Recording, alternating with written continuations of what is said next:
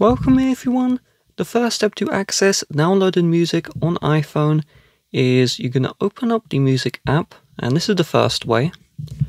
And you're going to tap on library here, and you should see this downloaded option.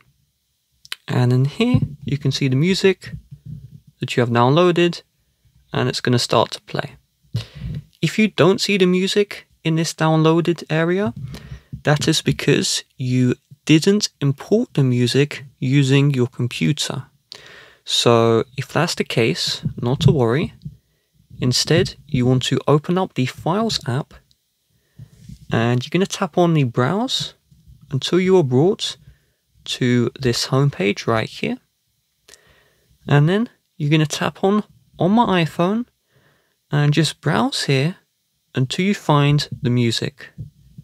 The music may be located in the iCloud drive if you can't see it on your iPhone. And once you open up the music, you will have to play it through here. You can see the music is playing.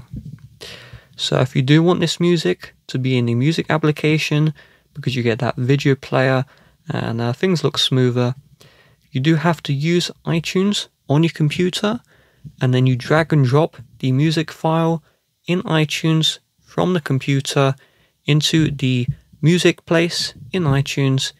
And once you've done that, the music will sync, as you can see right here. So computer needed.